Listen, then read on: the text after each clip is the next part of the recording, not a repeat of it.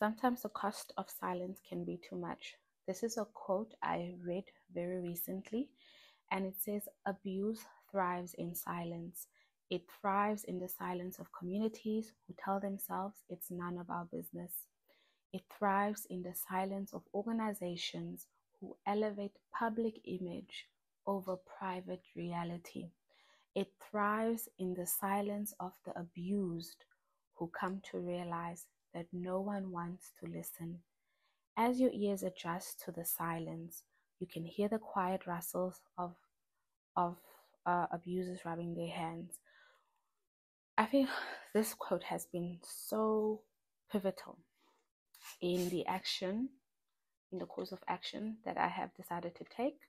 I have decided to break my silence with a lot of the things that I have experienced that comes with being one of Jehovah's Witnesses. And I do hope that me taking this course of action and breaking my silence and speaking about the things that really affected me, it might inadvertently give someone else who's not had the courage to come forward and speak about the experience to do that, for that person to feel validated. Because unfortunately, I feel like for a very long time, one has been silenced and kind of just told to accept things. And I feel like it just has reached a point where it has become too much. I'm too old now. I'm too old now, guys, to be thinking about what are people going to think.